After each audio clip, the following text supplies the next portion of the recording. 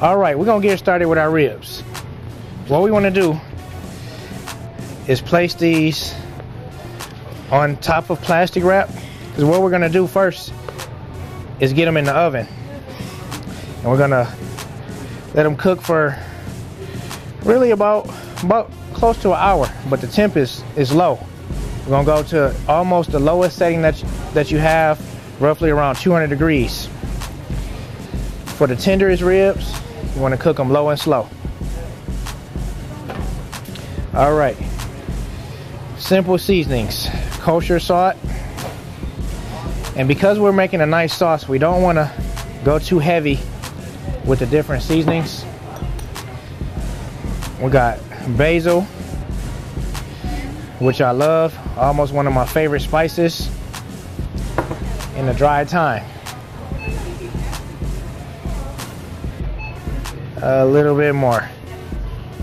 And we can't forget our fresh ground pepper.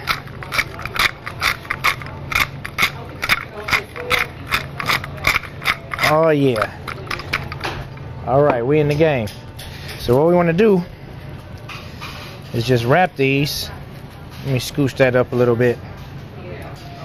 We want to wrap these as tight as possible, because what will happen as they're starting to cook, you know, all the juices will come out of the ribs, but we want to trap it in to keep our ribs nice and moist and tender.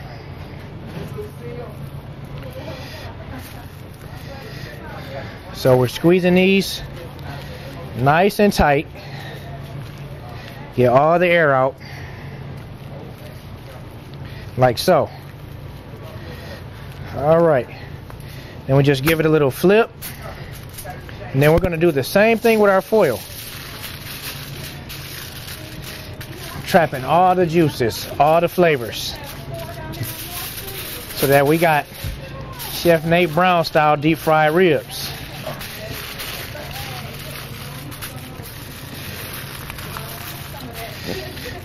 So we good there.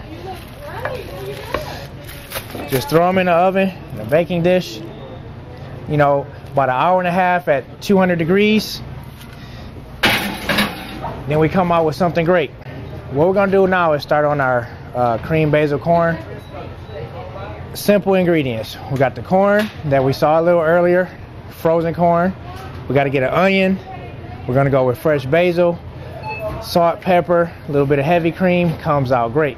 So let's grab this onion real quick.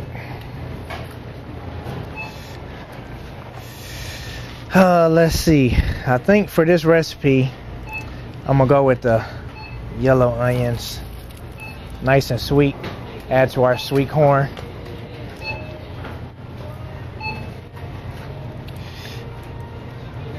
All right. So what we're gonna do is try to get some small dices on our onions. This will add great flavor to your corn. I love to cook with onion. Don't like the teary eyes that you get from chopping up the onion, but you know, that's the sacrifice of making good food. So we're just gonna do some little slices in the onions. This is a quick little way to chop up the onion, and once you get used to this, you can actually have the onion nice and diced up before you even, you know, start crying.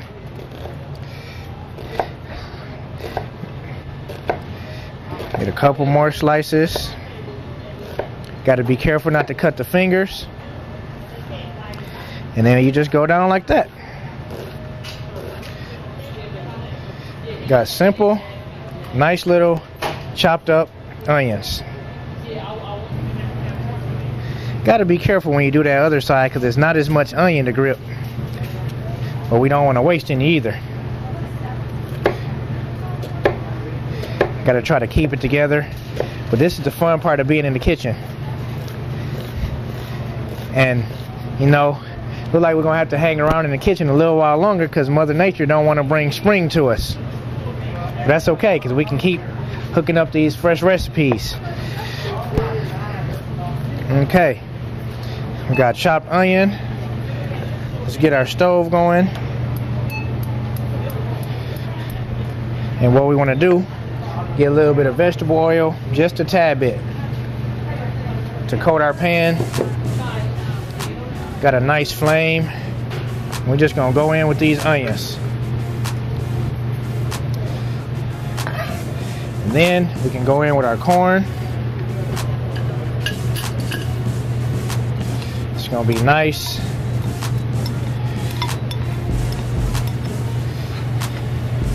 And let that begin to go.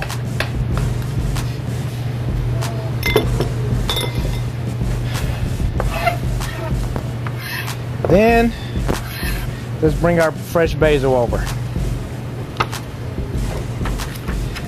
What I'm gonna do as I clean up my little mess is pick out the prettiest leaves that I see in my basil bush. And this is a nice pick. Got nice fresh leaves. Smells great. Love the smell of basil. We just pick off a few leaves so that we can chop these up also and add this in with our corn. So we're getting a lot of flavors, and we haven't even seasoned it yet with the spices. So you can just imagine how this is gonna be. It's full of all kind of flavor. Get a couple more.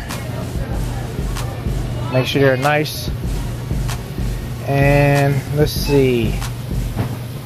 This one ought to do right here. So we can sit that to the side. Can't forget to stir the corn, which is looking nice. Okay.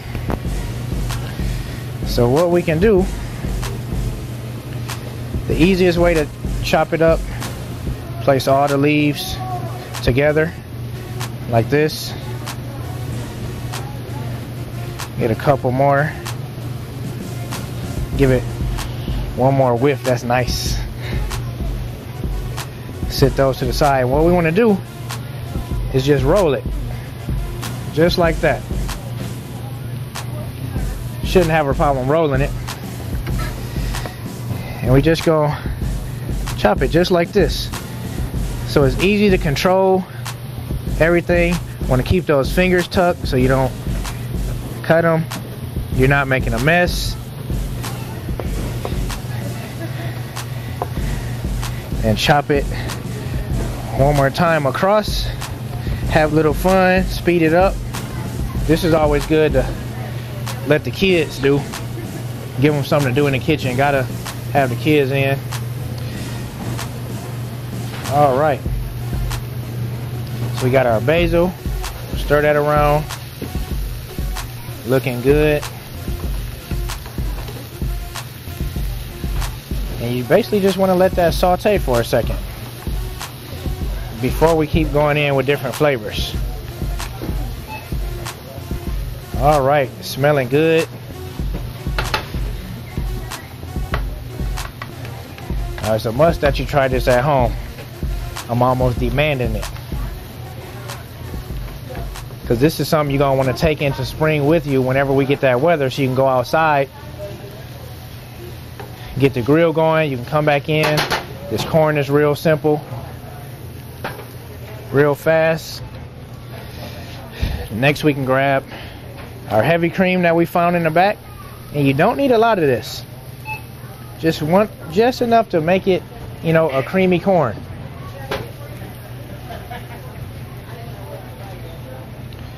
All right.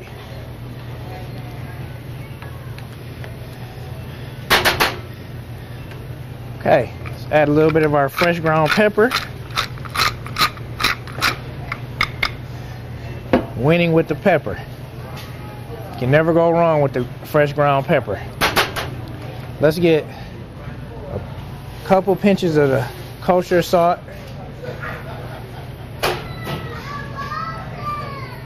All right. Stir that around. And what I'll do, last but not least, is grab the sugar. Just sprinkle roughly about 3 to 4 tablespoons of sugar. Continue to mix that around. It's becoming nice and creamy. Yeah, and I think that's about ready. So what we can do, turn our fire down, and we're just going to continue to let that simmer. So we want to bring everything up at the same time so we can eat. Okay? Next, we're going to go ahead and get this sauce started. Real simple sauce. Got to let that go for a minute, and then we'll do that broccoli later. I think I've come up with a pretty good idea for the broccoli. Alrighty. So we got our pot. Get our fire going. And this is a simple sauce, but it's probably the best sauce you've ever had in your life. Sweet and sour sauce. Equal parts of vinegar, sugar, and ketchup. You let it go, hit it with the whisk a couple times. Great taste. So we get our vinegar going first. Get a cup full of the vinegar.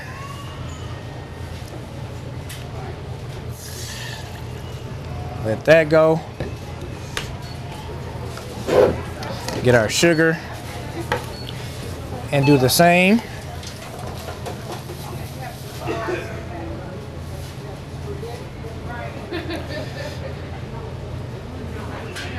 All right.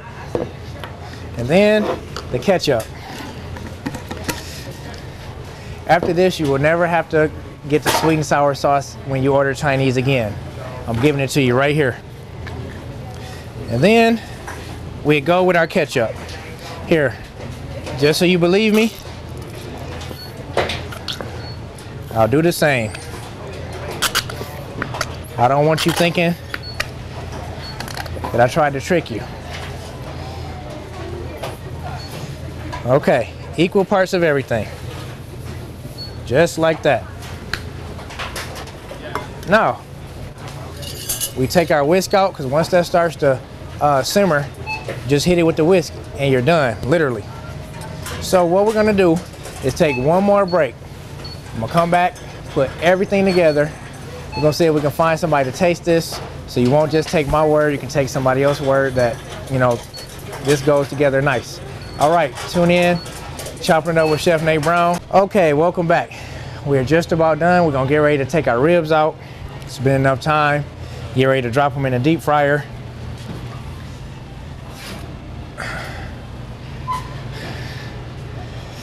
Can't wait to taste these.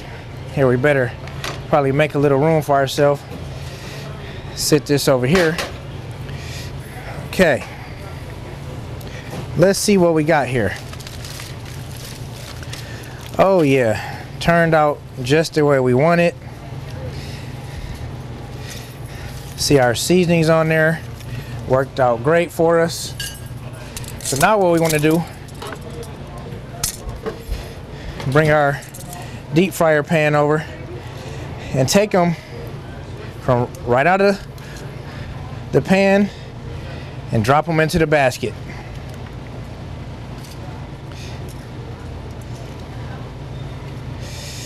And let them go to work.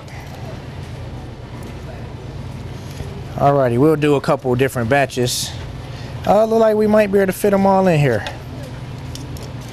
Cause I don't know about you, but I'm hungry. Oh yeah, we got it.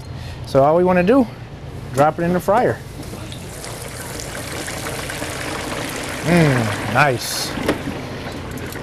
So we're just gonna let that go for a couple of seconds, and basically what happens with the deep frying process is you get a hard skin on the outside. It's great. So whisk our sauce, and the sauce is done. It was that simple, but it's gonna be just that great. Our broccoli, I figured we'd keep it simple with the broccoli. We're just gonna blanch it for a second. Because like I was saying, with frozen foods, it's a lot of nutrients in there. And you don't want to cook it all out by overcooking your vegetables. So we just drop those in there.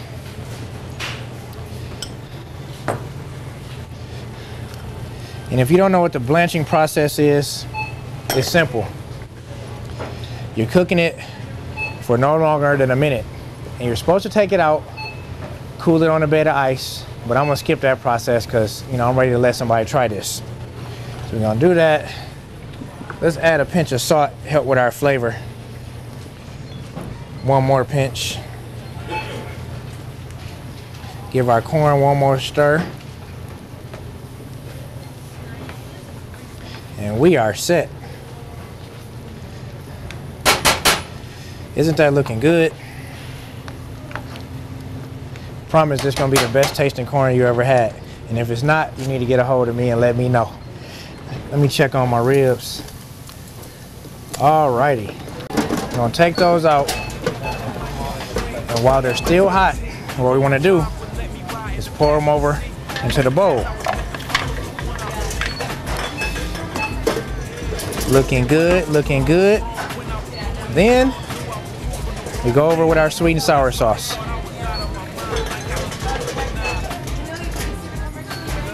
Yeah. Okay. We good there. We just want to turn them a couple times. And it's important to do it while it's still hot because what you want is for it to absorb the flavors of the sauce. That's why we didn't go too heavy with the spices, because there's nothing like a good sauce. We want to get the flavors from that sauce in there. All right. So I think it's about time to plate up. We'll start with our ribs, because I'm very proud of these.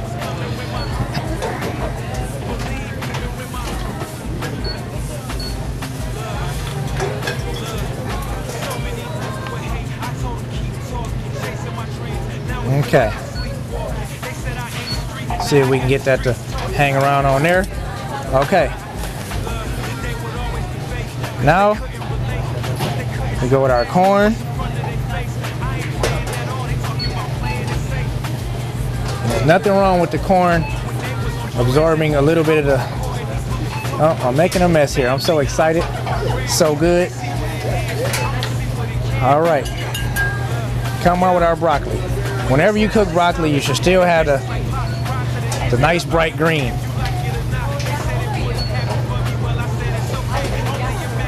And we go there. Just like that. All right. Little pinch of salt.